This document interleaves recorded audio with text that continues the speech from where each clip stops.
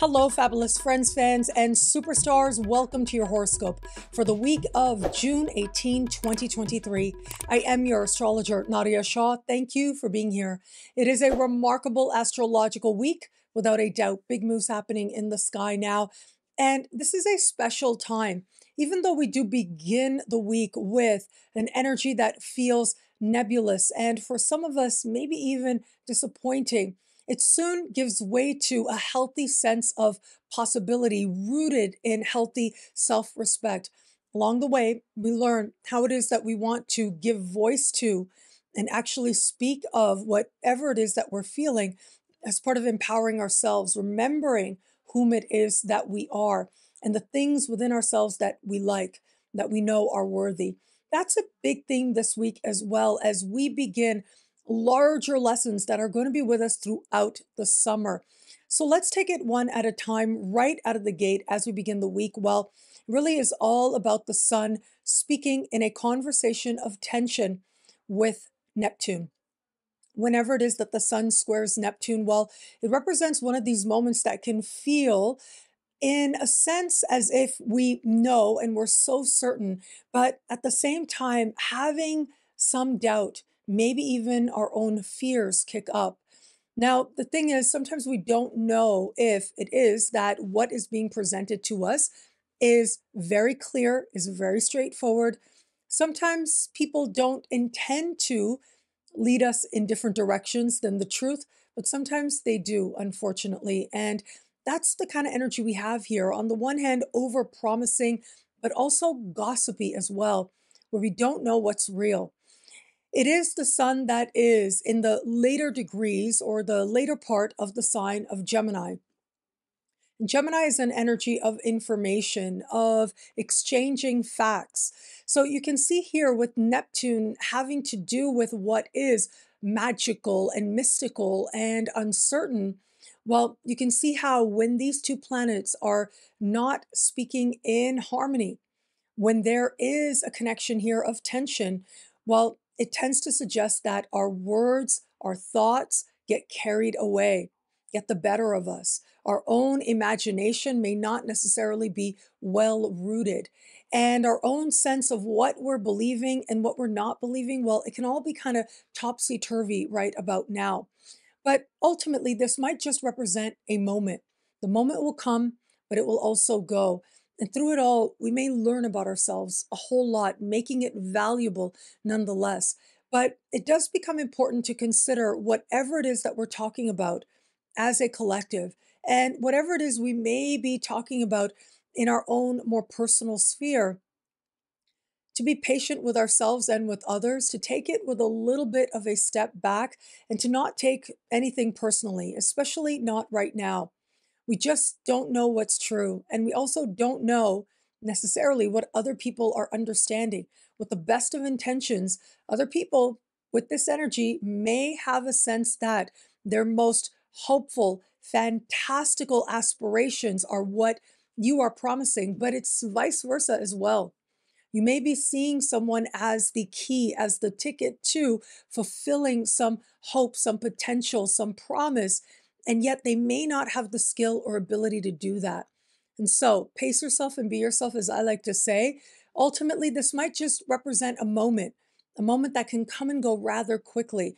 Now, the very hopeful energy is what happens on Monday.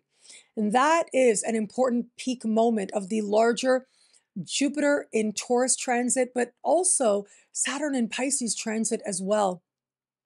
These two planets are going to speak in harmony. I love this energy. It represents a key characteristic of not just Jupiter in Taurus, but as I said, Saturn in Pisces as well. These are big planets in early stages of big cycles.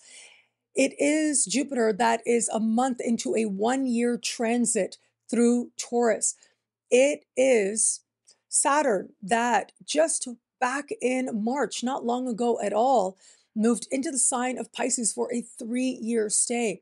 So you can see here, these two planets are kind of newly stepping into a brand new energy. On the one hand, inviting us to cultivate self respect, take ownership for our happiness and what it is we've manifested, on the one hand, with Saturn in at least one area of life, and with Jupiter. It's all about possibility, potential, expansion, hope, and what it is that we believe in our most optimistic, adventurous sense could be possible for us. When these two planets speak in this way, it's about making a plan. You can have a dream, that's a wonderful thing. You can make the plan, but then it becomes about taking action and also knowing that you're going to do your part to the best of your ability. You will do what you can do. And then there comes a moment when you have to trust it's going to count for something in the fullness of time. You have to trust that the universe, in one way or another, will respond.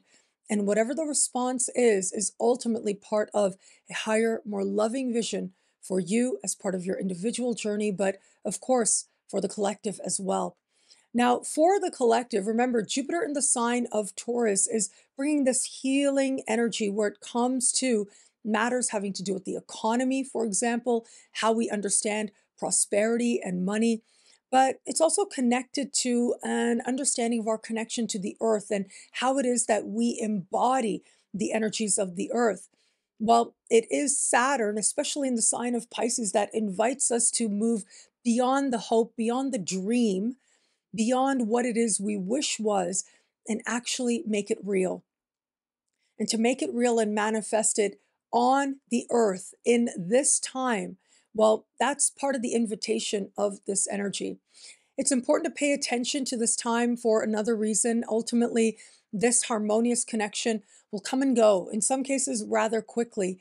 However, it is going to be Jupiter sextile Saturn that is going to be a more free-floating energy once we end the year and start a brand new year. This energy is going to be hanging around for about 2 months' time as both of these planets slow down, stand still, slowly start to move forward, all within orb of a harmonious alignment to each other. And so it will be at that time that we'll really be able to maximize the opportunity that right now may feel like it comes and goes. Venus stepping into shadow on Tuesday is the beginning of a larger retrograde journey. As Venus starts to walk a path that she will eventually walk over again once she is retrograde, and for a third and final time when she is direct after the retrograde. And so right now, Venus may appear strong in the sky, but the pathway that she's walking this week is exactly where she will return once we get into the first days of September. And so this is the first pass that begins now. The 23rd of July, Venus will officially go retrograde, start walking backward on the same path, and it is going to be at the beginning of September. As Venus stands still in the sky, closer to the earth than she might otherwise be at the height of her power, that she is going to be right here where she is this week. And at that time, she's going to go direct. And it may not be until September that we may see what transpires now differently in some way, more clearly, with a greater sense of heart and a greater sense of love, but not just romantic love, certainly, but also love and compassion for ourselves as well. Venus retrograde season tends to very famously be a time when exes pop up from the past, right? And we start becoming nostalgic as well, or maybe we don't see the past that was in love accurately in some way. So much so that we might just give it another chance where it didn't work out before. Now, sometimes in giving it another chance, we get a chance to see why it didn't work and really appreciate it that much more deeply. But at other times, of course, there's that promise and potential, that hope that we all have that maybe this time it'll work.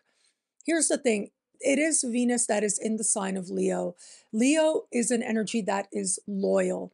And what that means is it becomes that much more likely that we are going to be interested in the connections we already had in the past. Another layer of understanding to this energy of Leo is, well, Leo rules the heart. And the heart is all your own. It is your own experience. It is the center of the individual. And so it's not just about romantic love, but how it is that whatever's happened in romantic love, perhaps at some point in the past, possibly represented where you were in terms of self love at that time. And where is it now that perhaps your heart has grown more magnanimous, more caring of you? And where is it now that you, as you are and who you are today, might make different choices than you did back then? That journey of understanding one's own heart, the power of the depth of love that we can feel, that we can share, is going to feel especially strong now. There are going to be some big celestial moments as part of this larger transit. And I'll talk about them every step of the way. And again, in retrograde special horoscopes, like I always do when we have important new transits set to take place. Suffice it to say, this Venus retrograde is going to be a doozy. How much of a doozy? We'll start to glimpse that as soon as we step into July, which is next week. Yeah, that's where we are. Literally right around the corner is when Venus goes into high gear in important ways. And it will likely be at that time that we'll start to glimpse that this is no ordinary Venus retrograde season. It's one with shocks and twists and turns and uncertainties and disappointments. And finally looking at the truth, perhaps a truth that we didn't want to acknowledge before. That truth could be about ourselves. That truth may be related to another, but ultimately the truth and the core of the truth comes down to the love you feel for you. And where is it that you lived from that place of authentically showing care and love and kindness towards yourself, and where you didn't?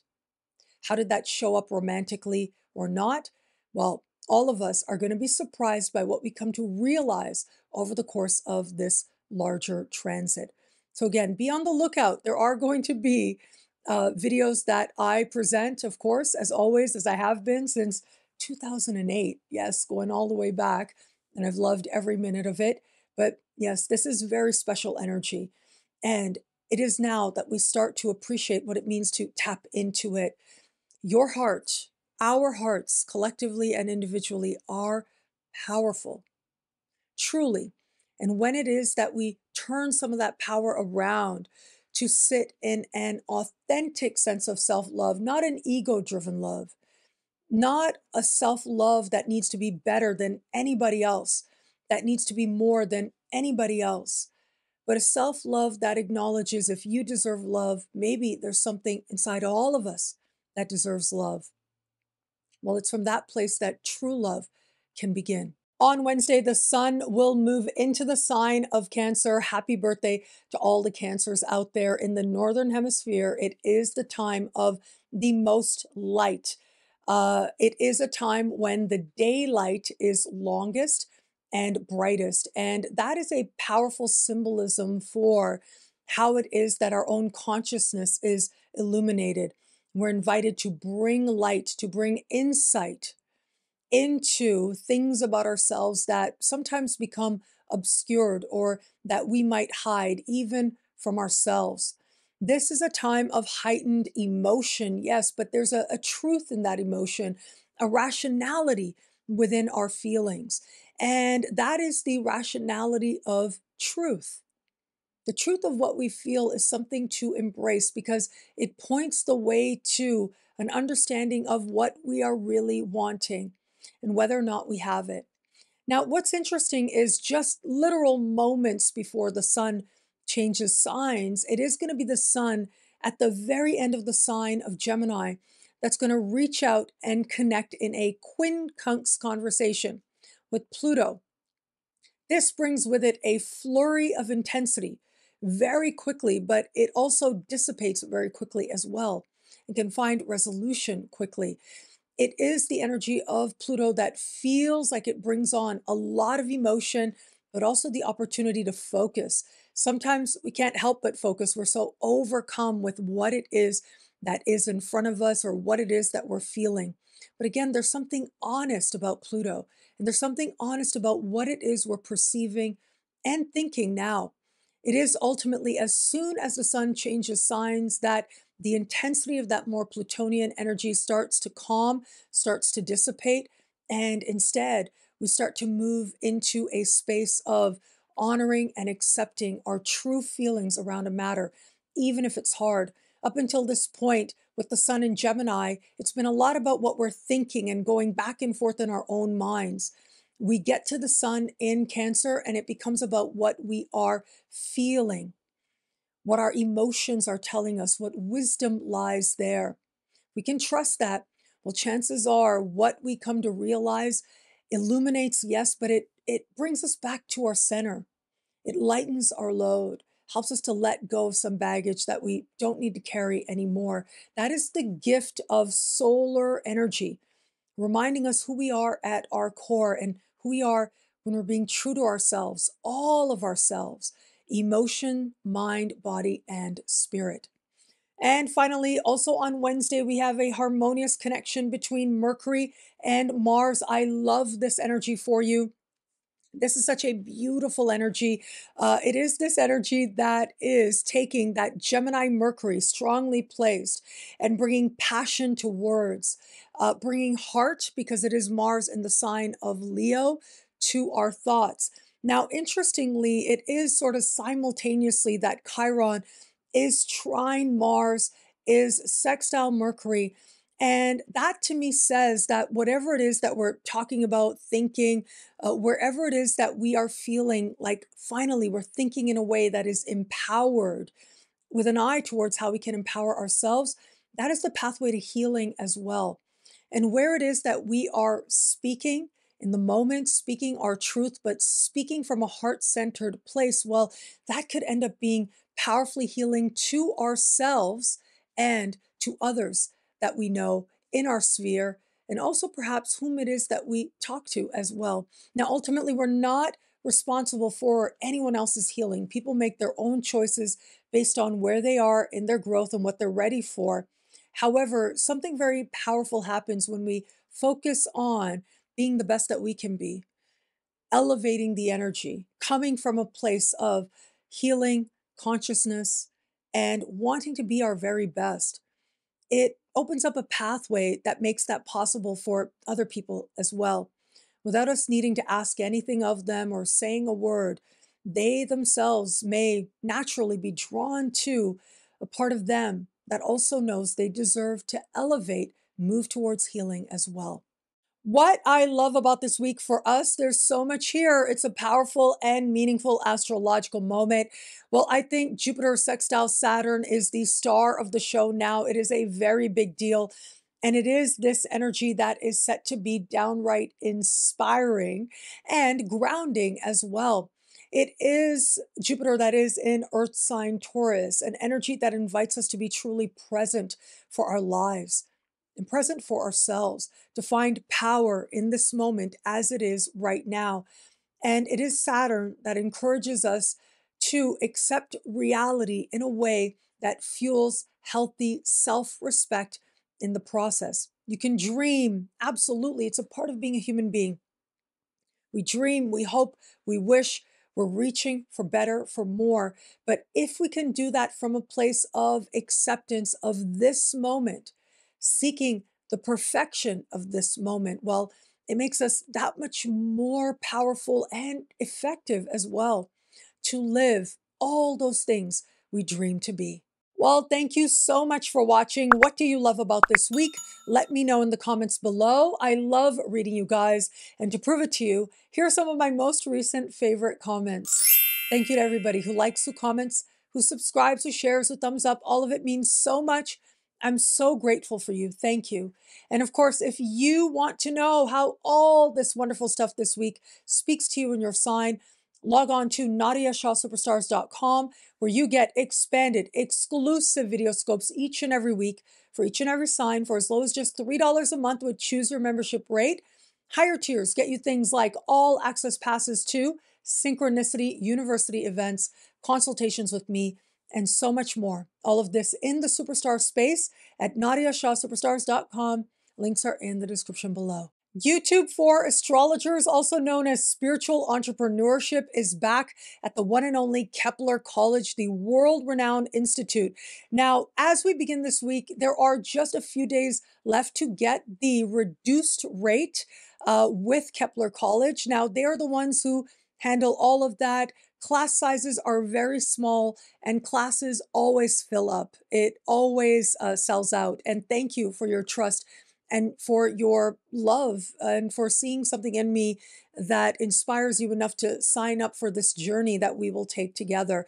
And this is ultimately a journey that is about understanding how to approach entrepreneurship, social media engagement, posting, creation from a place of understanding that this is a tool for your spiritual growth and your spiritual empowerment. But we get really practical here.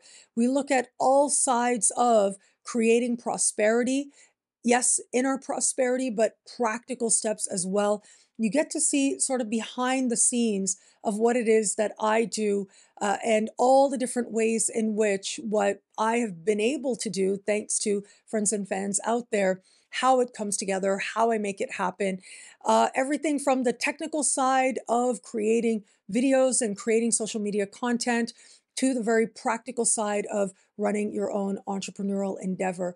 There is so much that we cover here. And so I hope that you'll check it out. You can learn a lot more right on the Kepler College website. Remember, a big part of this class is mentorship. And so we have a small class size. We learn together. We create a sacred and safe space for all of us. And in the process, there is a online platform where students post and can post every day. There are suggested assignments that you can do every week or more. And as much as you ask, as much as you share, is as much mentorship you get back from me and the support and love of others in that setting as well. So I hope you'll join us. You don't have to be an astrologer for this at all. In fact, astrology is just one small part of the first class. Other than that, regardless of what type of spiritual practice you have, or if your entrepreneurial endeavors aren't necessarily about spirituality, but still you're a spiritual person, you will get a lot out of this class. And so I hope that you'll join us, keplercollege.org. The link to learn more and to take advantage of the reduced early bird rate that finishes very soon at some point this week. Well, all of that is available in the description below. Synchronicity University has some incredible programs starting this July, right around the corner. You've got about 2 weeks left as we start this week to choose your tuition rate, as low as just $5 a class, an unheard of rate to learn from these incredible astrologers. I'm so excited about this program. Well, I'm going to start with the one and only Christopher RENSTROM. He is a big dog astrologer. What a privilege to have him at Synchronicity University. And he is going to be teaching you how he reads a chart. And he'll be diving in deeply, helping you to understand the sun, the rising, and so much more. This class will make you a better astrologer. I can say that very confidently. And it is Christopher who really is one of the top astrologers in the world right now, with several best-selling books. I love him as a writer. He reaches far and wide with his work. He writes horoscopes as well, in addition to books. And so he is somebody to check out. And I know a lot of you already know him because he is such a superstar. Well, now you get to learn from him for as low as just $5 a class. Yes, you've got less than 2 weeks left to choose your tuition rate to learn from the one and only Christopher RENSTROM. Links are in the description below. Synchronicity University presents Taylor Schuler, award-winning astrologer, and her class is all about finding your life purpose in the astrology chart. Wow, this class is proving to be very popular. Lots of people signing up, and I'm so very pleased. If you've seen my interviews with Taylor before, you know she is ready. She is an amazing speaker and teacher. She's taught at Synchronicity University before as part of the speaker series and had one of our most highly rated classes based on student survey feedback after the class was over. And so I hope that you will join us for the incredible Taylor Schuler. Again, this is all about life purpose, diving in, understanding the different ways in which you can start to tap into life purpose in your own chart, but also guide others as well.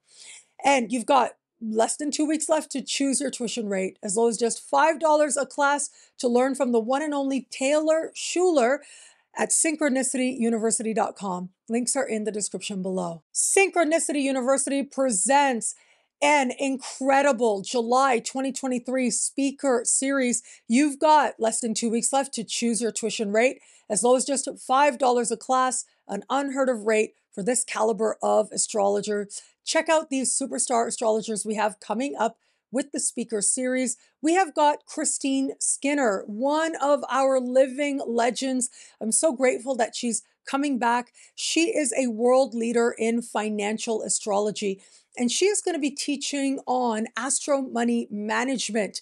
This is going to be a wonderful course based on one of her many best-selling books. She is such an accomplished astrologer and really is a shining star in financial astrology. So I hope that you will check out her class.